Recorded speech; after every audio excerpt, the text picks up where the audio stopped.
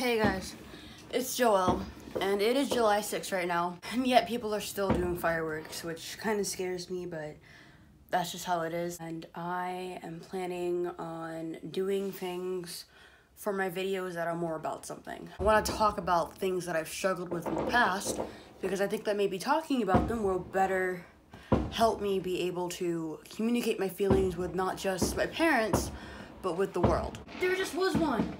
My arm's getting tired now. I'm gonna just eat and watch YouTube. Bye!